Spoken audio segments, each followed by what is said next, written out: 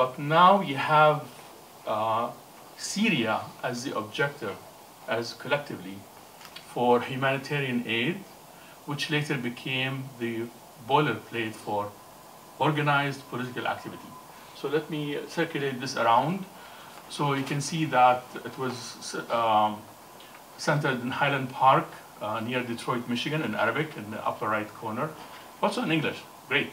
On the other side is the 3-month report of the activities of the New Syria Party. So this Syrian Wounded Veterans Relief Committee became the New Syria Party. So the Palestine National League fell in line behind this organization, and those guys were able to send $3.5 million in today's money in aid for their countrymen.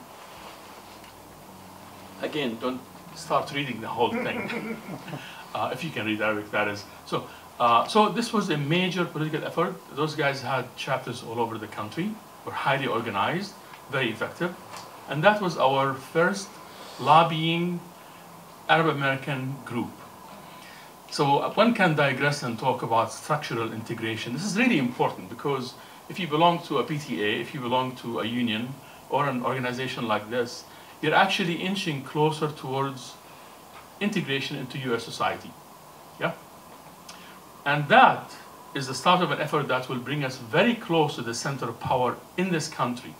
That will run its course by World War II, as I will share with you in a minute. So, and this is the New York chapter of the New Syria Party. So, the Palestine National League then went into action on behalf of Syria as part of the New Syria Party. The same people, by the way, could not tell them apart. And then the Great Depression hit, 1929 to 1939. Things were really rough. In between, another uprising took place, actually a revolution. So the Great Syrian Revolution, 1925, was put down by 1927. We're no match for the Europeans. I mean, one French division will have more firepower than all Arab armies put together. We're under occupation, you have to understand that. In the interwar period, the Zionist groups, the gangs in Palestine, were doing their worst and building weapons factories underground with Polish support and Eastern European support, massive support. So they had about 70 to 80,000 people under arms, well armed, by the way. So that we should not lose sight of that. And the Palestinians fell on really hard time. They could not get jobs. The peasants were squeezed out of their jobs. And then they revolted, 1936. They had a strike that lasted for 11 months, devastated Palestinian economy. But that's when Izzeddin al-Qassam was killed by the British, if you've heard the name before. By the way, Izzeddin al-Qassam, just to give you an idea about the connectedness of all of Syria, is Syrian, not Palestinian. But he became the premier martyr for the Palestinians at the time. So during that time, the same people organized themselves and established what is called the Arab National League. 1933? 1936, as a response to the Palestinian revolt. New Syria Party, Syrian revolt, 1925. The Arab National League, a response to the revolt in Palestine in 1936. The Arab National League, and I can make this statement very comfortably, had a minimum of 15,000 members per capita, making it by far the largest Arab American grassroots organization. Yeah? This is a big statement because it was a formal organization, fairly sophisticated. It issued a lot of pamphlets to raise public awareness about Syria in general and the Palestinians' problem in Palestine. And began to lobbying effort systematically, that is to say letter writing. They had 4 national conventions.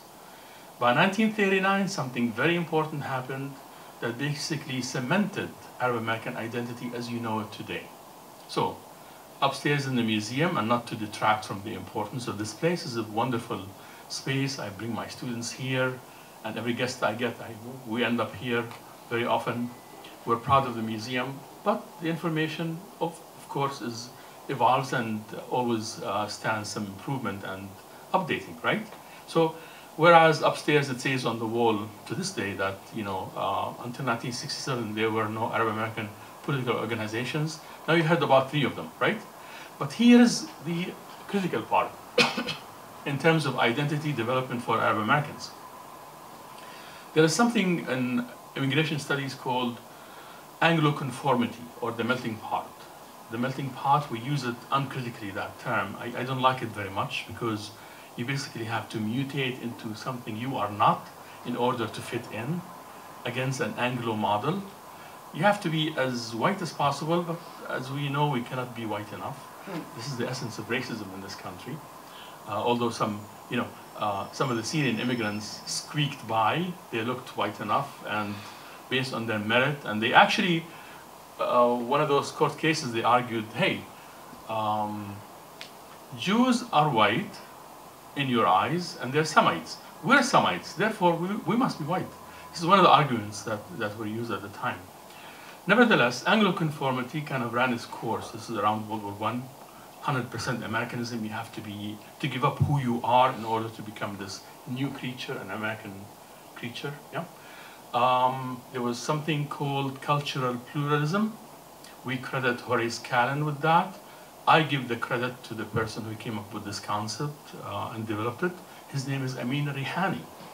He's a founding member of Al-Rabita Al-Qalamiyya, or the Pen Bond, in 1916, which was relaunched again in 1920. Amin Rihani wrote a booklet called Letters to Uncle Sam. And he told the government, hey, I'm your downtrodden son, don't forget about me, I'm loyal to this country. And he actually recruited more people to fight in World War I than anyone else, by the way. And Arab Americans sold more war bonds in both world wars per capita than any other immigrant group.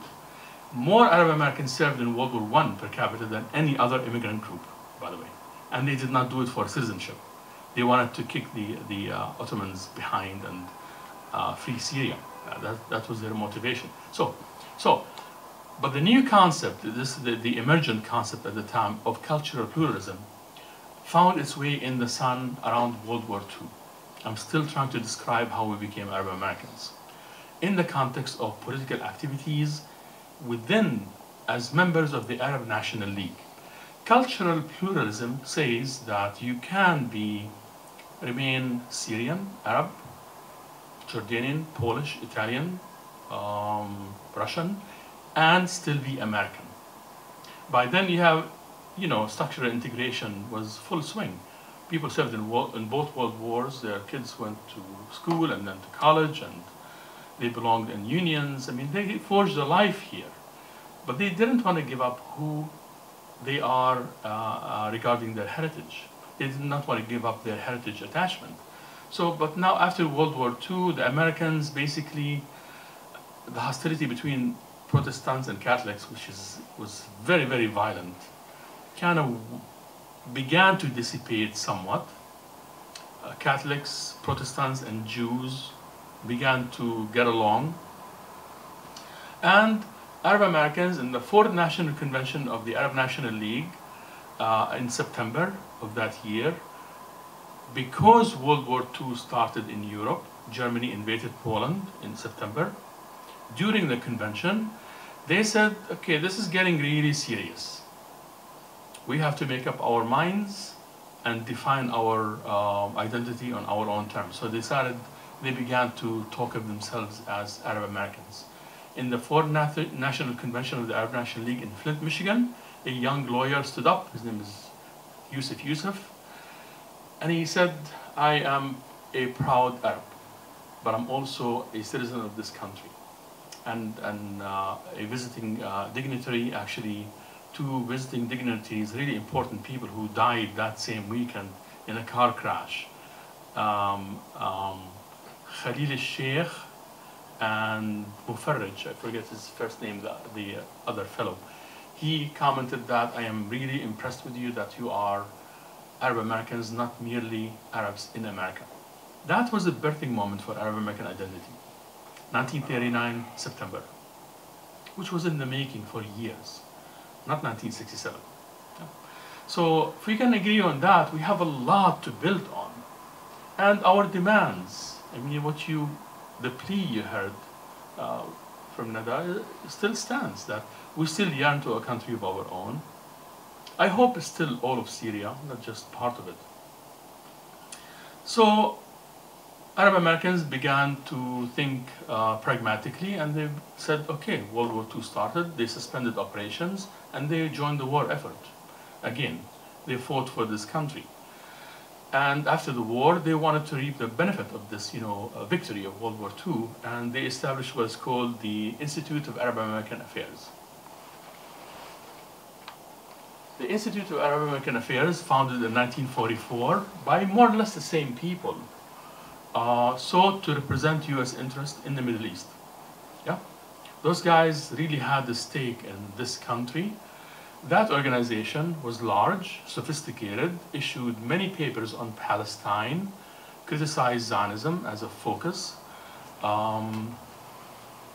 and had within its members Kermit Roosevelt, the grandson of Theodore Roosevelt himself, but also William Hawking, a Harvard philosopher, very famous guy.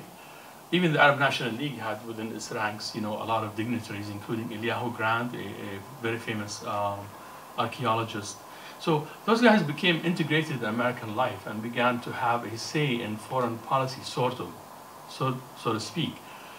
However, Zionism was actually gaining in power, and the Zionists were able to pull off the establishment of their state in Palestine with American support. So we had a double whammy, which kind of repeats itself. I don't know how much time I have, Wissam. I don't want to